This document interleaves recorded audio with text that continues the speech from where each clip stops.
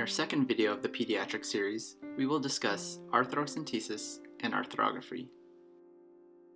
Arthrocentesis is a procedure using a sterile needle and syringe to drain fluid from a joint for further examination, with the goal to determine the cause of joint swelling or arthritis. On the other hand, arthrography is an injection procedure that visualizes the joints and joint spaces via ultrasound or fluoroscopy. Insertion sites can be at large, medium, and small joints.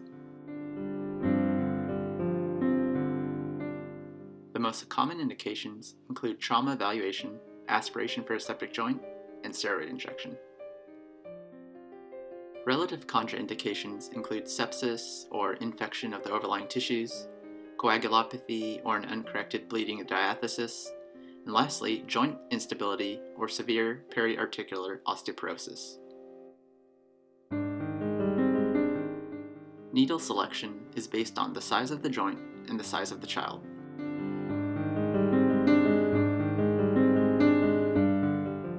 Here are some suggestions for injections based on the injection site.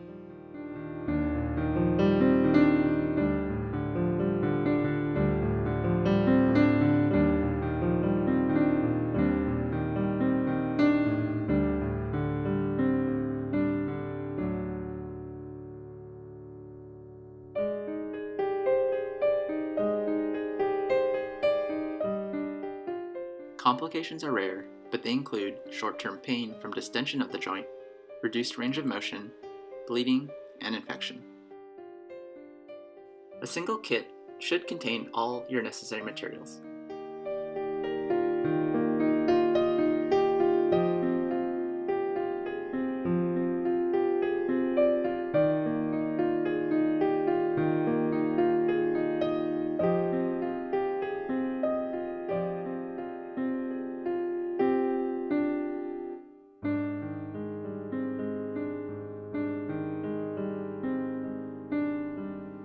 For a hip procedure, position the patient's hip in slight medial rotation.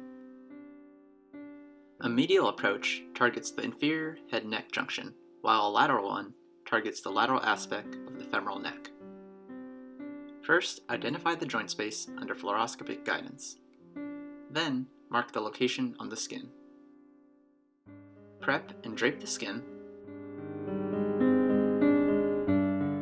Inject lidocaine. Insert the spinal needle perpendicular until bone contact. Remove the stylet, drip the mixture to ensure no air, and then inject the mixture.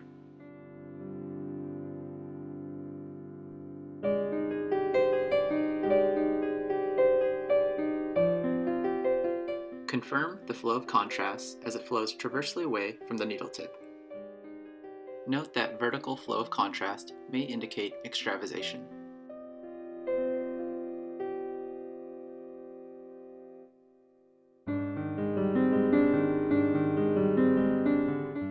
Hip aspirations can be done easily with ultrasound instead of fluoroscopy. For a shoulder procedure, the arm is externally rotated. Our suggested approach is to use the rotator cuff interval, which refers to the upper medial quadrant of the humeral head in the same plane as the coracoid process. First, identify the joint space under fluoroscopic guidance.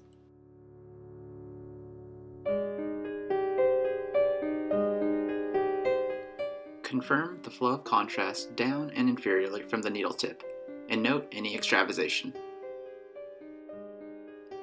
Advantages of a rotator cuff interval approach include shorter needles, transgression of fewer anatomical structures, and a more minimal risk of distorting the labrum and capsule, glenohumeral ligament, and subscapularis tendon. One alternative approach is medial to the head of the humerus.